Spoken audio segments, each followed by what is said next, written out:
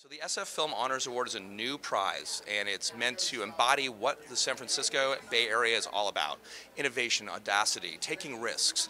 And we found the perfect film for that, which is La La Land. It's an update, but so much more of the modern movie musical. Damien Chazelle, who made Whiplash, also a really inventive and exciting movie, has directed this film, and it is on the lead contender for a Best Picture nomination.